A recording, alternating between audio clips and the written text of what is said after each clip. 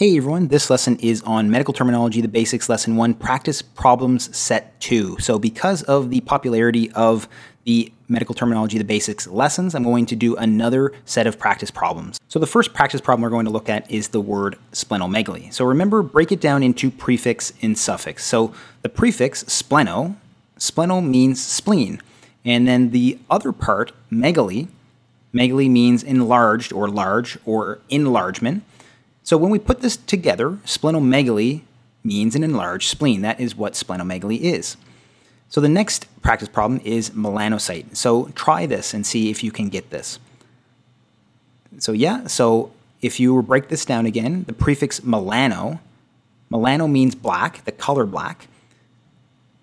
And the suffix cyte means cell. So when we put this together, it actually means a black cell, but it's actually a cell that produces the pigment melanin. So melanocyte is a cell that produces melanin. The next practice problem is hematology. So try to break this word down. So hemato, the prefix hemato, means blood. And ology means study of. So when we put this together, hematology means the study of the blood. So it's a field of medicine where blood is studied and blood diseases are treated. The next practice problem is cholecystitis. So try breaking this word down. So again, we look at the prefix cholecyst. Cholecyst means the gallbladder, and the suffix itis means inflammation.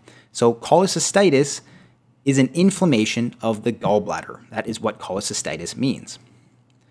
The next practice problem is microphobia. So again, we break it down. The prefix micro, so you can think of words like microscopic. Micro means small, and oftentimes it refers to things that are invisible to the naked eye.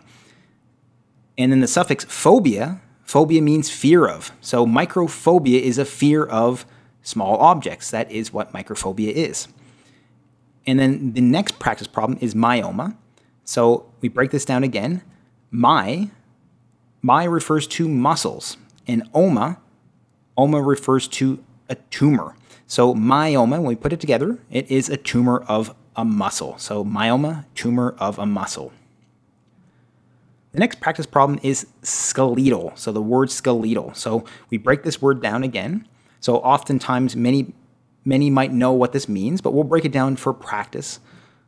So skelete means skeleton, and the suffix -ul really means pertaining to. So skeletal really means pertaining to the skeleton. The next word we're going to look at is normocytic. So again, we break that word down. Normo. You can think of words like normal, and that's exactly what that means. Normo means normal. Cyte, so we've heard this or we've seen this suffix before. This means cell. And ic, the suffix ic means pertaining to. So normocytic, when we put all of these pieces together, it means pertaining to normal-sized cells. So we can think of conditions like normocytic anemia, an anemia where the cells are normal in size. The next practice problem is nephropathy. So we break this word down. The prefix nephro means kidney. So you can think of words like nephrologist. And the suffix pathy means disease or disease of. And when we put this together, nephropathy means a disease of the kidney. The next practice problem we're going to look at is the word cyanosis. So we break this word down again. The prefix cyan or cyano means blue, the color blue. And suffix osis means abnormal condition. So when we put this together, it really means an abnormal condition of blue, but an abnormal condition of appearing blue. And this is actually tissue hypoxia. This is what happens. So cyanosis, again, abnormal condition of appearing blue. The next practice problem is pneumonia. So many have probably heard this word before, but we'll break it down for practice. Pneumon or pneumo means lung or air. Ia means abnormal condition. So really, pneumonia literally means an abnormal condition of the lung. And another practice problem is epidermis. So we break that word down again, epi. Epi means around, so you can think of epicenter. Derm or dermis refers to the dermis and the skin, and it can often mean the skin itself. So epidermis, you can think of it as around the skin, but it's actually the top layer of the skin. So you can think of it on your arm, it's around the dermis, but it really means the top layer of skin. Another practice problem is the word pericardial. So we break this word down again. The prefix peri means around. So again, similar to epi, but peri also means around. So perimeter, you can think of words like perimeter. The prefix card means heart. You can think of cardiac.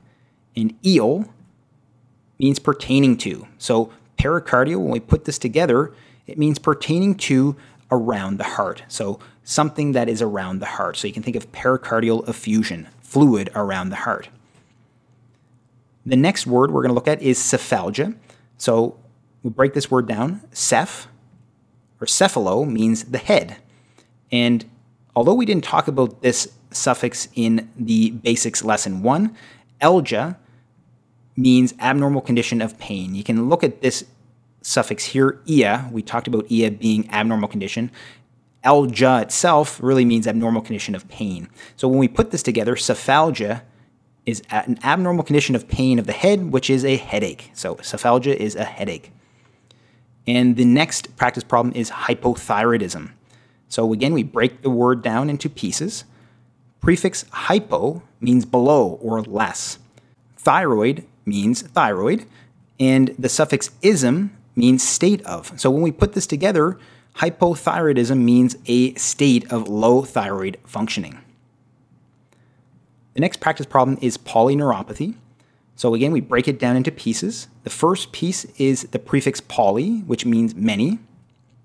Neuro means nerve. And we've seen this suffix before, pathy. Pathy means disease or disease of. So polyneuropathy literally means a disease of many nerves. The next term is hemolytic. So we break it down. Hemo means blood. So we've seen another prefix, hemato, which also means blood, but this means blood as well. Hemo means blood. And then the suffix lytic, lytic means destruction. And when we put this together, hemolytic means a destruction of blood, and specifically a destruction of red blood cells. Another practice problem is arteriovenous malformation. So we'll break this down into pieces. Arterio refers to arteries. Venous, vein or venous refers to veins. And we can further break this second word down. The prefix mal means bad. And formation literally means formation. So it's a bad formation of arteries and veins. So it is a malformation of arteries and veins. So that is what arteriovenous malformation is on a basic level.